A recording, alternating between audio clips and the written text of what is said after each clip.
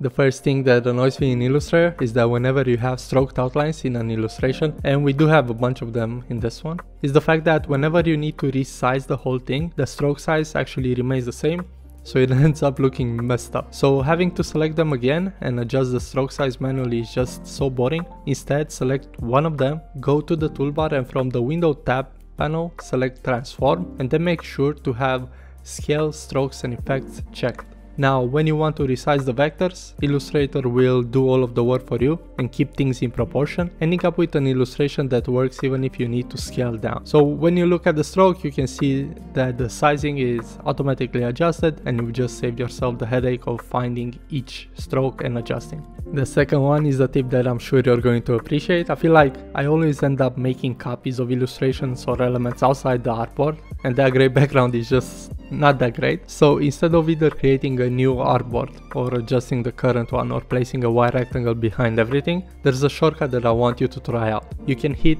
Shift Command Control H and your artboard is now massive, as big as Illustrator will allow you to have it, and that should give you all of the space that you need to create copies, new elements, or just stretch out whatever you're creating. Also, whenever you hit that shortcut again, you can get back to the initial artworks and export things at the size that you intended to work on in the first place.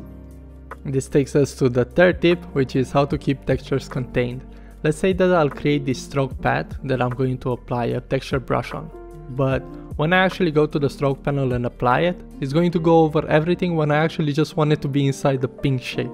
So what I used to do in the past is take the pen tool and try to mask things off. For example, creating a shape and then sampling the color of the sleeve, when there's actually an easier way to do it. Now, with the shape selected, go and enable the draw inside mode, which lets you draw elements inside the particular shape and get clipped so they don't spill over.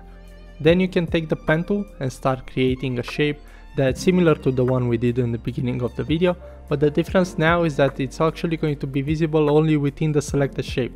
The only thing left is to switch up the swatches so you have a stroked outline and apply the grain texture. The nice part of doing this way is that once you disable the draw inside mode, you end up with only one element, and whenever you want to make changes, you can actually double click to go inside it, and you can move the stroked outline whenever you want it without worrying about how it affects other elements nearby. Double click to get out of it and you're set. If you enjoyed this video, make sure to like it and subscribe, and let me know in the comment section which tip is your favorite. See you in the next tutorial. Bye!